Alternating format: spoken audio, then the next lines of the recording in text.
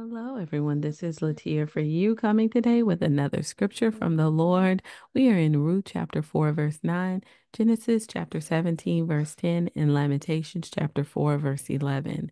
Let's go ahead and pray and we can get started.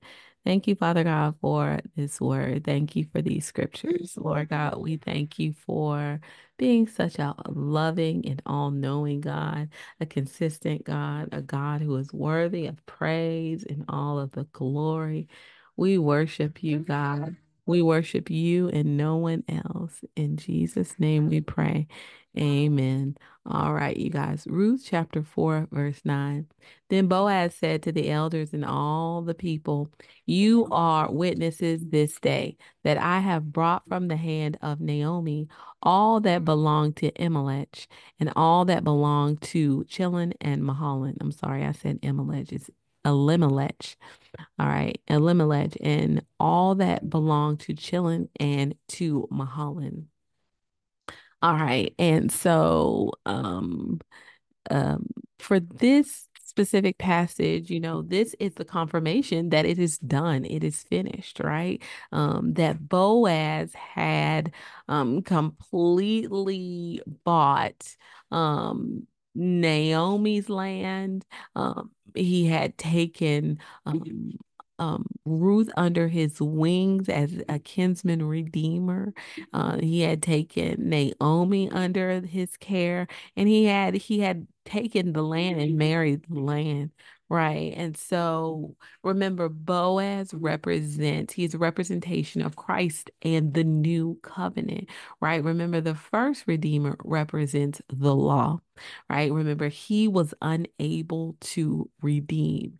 Why? Because he was the law. The law is not able to redeem, right? He is not the law. He is a reflection of the law. And so the law is unable to redeem. The law can point out sin, but it is unable to make man righteous.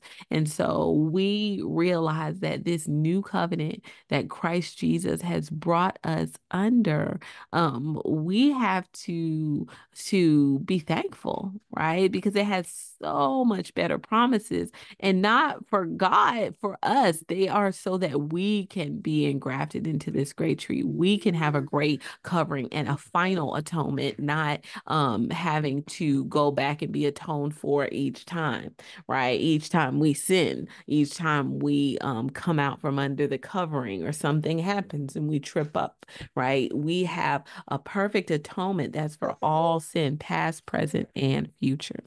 All right. It says, Then Boaz said to the elders and all the people, "You are witnesses this day that I have brought from the hand of Naomi all that belonged to Elimelech and all that belonged to Chilon and Mahalan." All right, the second verse is Genesis chapter 17, verse 10. "This is my covenant, which you shall keep between me and you and your offspring after you. Every male among you shall be circumcised." All right. And so this was God speaking to Moses and I mean, not Moses, Abraham, and he is talking about the fact that he wants all of the men from this point on to be circumcised, right? But remember, circumcision occurred after belief in God, right? So remember, faith, this was a reflection of the new covenant, the covenant that was to come. And it was showing that, hey, there was going to be a need for something necessarily greater. Why? Because faith was what took precedence.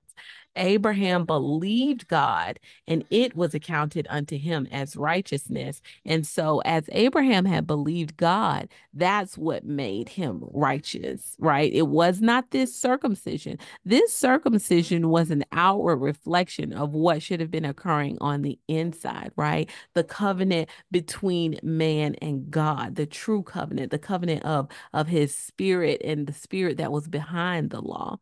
But of course, we know that man man was unable to, through the law and through these traditions of men, become holy and righteous, right? He was, the circumcision could not make him righteous. That was a part of the law. That was a part of that first covenant, right? But because God had a greater plan, he made a way for us that we could be permanently righteous, right? And that was through the new covenant, right? It says, "This is my covenant, which I shall keep, which you shall keep between me and you and your offspring after you. Every male among you shall be circumcised." And so God was wanting that cutting away of flesh, cutting away of the things of this world, separation from the things of this world, right? In order to make them like him, to make them holy. But this was just the first portion. This was the physical or outward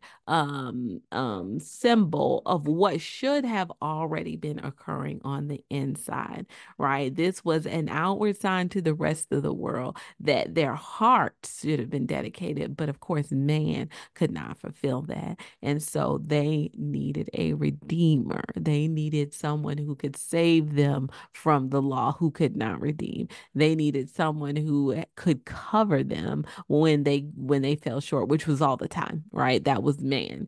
And so it says, "This covenant which you shall keep between me and you and your offspring after you, every male among you shall be circumcised." This is the first covenant.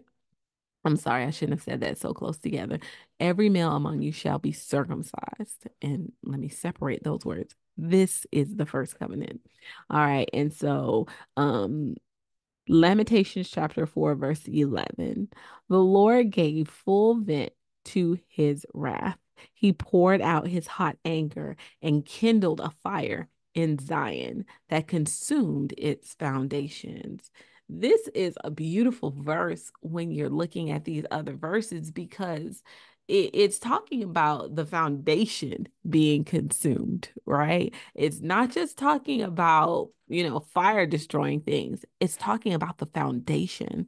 It says the Lord gave full vent to his wrath. Why would the Lord give full vent to his wrath? Well, because the sin had not been atoned for, right? The people had not let the Spirit of God right on their heart. They were all circumcised, right? Most likely, more than likely, all of them were circumcised. Most of the people who were Hebrew were circumcised, right? And so, because they would have been shunned otherwise, and they would have had to leave Jerusalem. But if they were Hebrew, they were circumcised. They were physically a part of the physical portion of the covenant, right? But they needed something more. These people in Lamentations, when Babylon was coming in, they had put their hope in the world, right? They had called on Egypt when they needed help. They had other foreign gods. They were ruthless, right? They were not caring and not loving. They forgot about the elders. They forgot about the widows. They forgot about all the things that God had told them, right? They were trying to take people's land, and the land does not even belong to the people.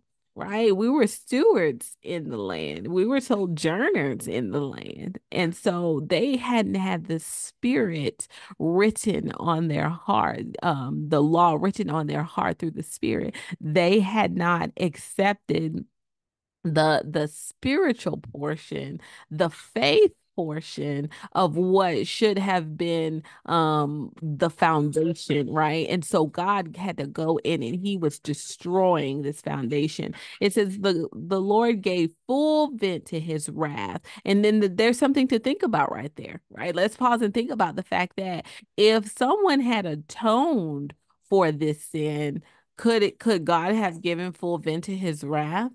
Well, no, right? If Christ atoned for the sin, then the full wrath will not come to those who have accepted that atonement, right? But for those who have not accepted the atonement, and this is of course talking about us now who believe, we're not going to have to face the wrath. Why? Because someone else has faced the wrath. We face suffering, we face trials, we face afflictions of man, but we don't face the wrath of God being poured out full vent, right? It says the Lord gave full vent to his wrath. He poured out his hot anger and he kindled a fire in Zion. And so it was God who was coming in through this consuming fire to cleanse and purify all of this sin and this dross away. It says, and he kindled a fire in Zion that consumed its foundations. And so all of those things that they had based their beliefs in, those things that they had put their hope in, God came in and he wiped those things away. He cleansed those things away. Why? Because he wanted this new covenant to begin to get ready to come forth, right? He had to consume the foundation in order to have his people realize that, hey, you guys were missing something. You had the physical circumcision, but your heart was not circumcised. You had all of the outward look, but you didn't. The inside of the cup was unclean. Amen. And so God wants us to be good stewards of what He has placed us charge over. He wants us to be people who have hit through the Spirit, have the law written on our heart and not on tablets. He wants us to take part in this new covenant and all of the promises that come with it. And he wants the land to be married, right? He wants to cover us with his wings. And when we come under that covering, when we submit to that covering, God is able to fully redeem, right? God is able to marry the land. God is able to put a blessing upon those who have submitted to him. Amen. All right, you guys, let's pray. Thank you, Father God, for this word. Thank you for your love, your truth, your holiness, God. Forgive us for all of our sins and help us to be watchful for you, Lord God. Help us to have your word written on our heart that we might not sin against you, Lord Jesus. Help us to not just go through traditions and physical things and not remember you. God, we love you and we want to remember you. In Jesus' mighty name we pray. Amen. All right, you guys, take care and be blessed. Bye.